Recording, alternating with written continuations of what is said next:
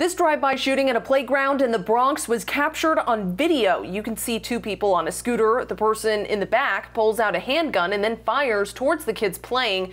The kids are seen scattering, trying to get away from the gunfire. Thankfully, nobody was injured. 3 shots did hit nearby parked cars, though. Anybody with any information about the people on the scooter or the shooting is asked to call NYPD's Crime Stoppers hotline. That phone number is 1-800-577-TIPS. Katie Johnston for CBSNewYork.com.